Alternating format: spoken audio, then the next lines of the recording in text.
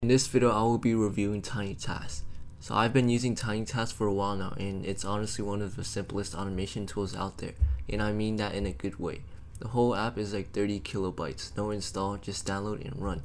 Just hit record, do whatever you want it to repeat, either that be mouse clicks, keystrokes, or whatever, and then hit play to loop. That's it. It's perfect for repetitive tasks like farming in games, filling out forms, or anything where you just clicking the same spots over and over. And you can set how many times you want it to repeat, or even make it loop forever. But here's the thing, it's very basic, no logic, no variables, no reacting to what's on screen. If something moves or changes layout, the script probably gonna fail. So if you're expecting something smart or flexible, you need something like automation hotkey instead.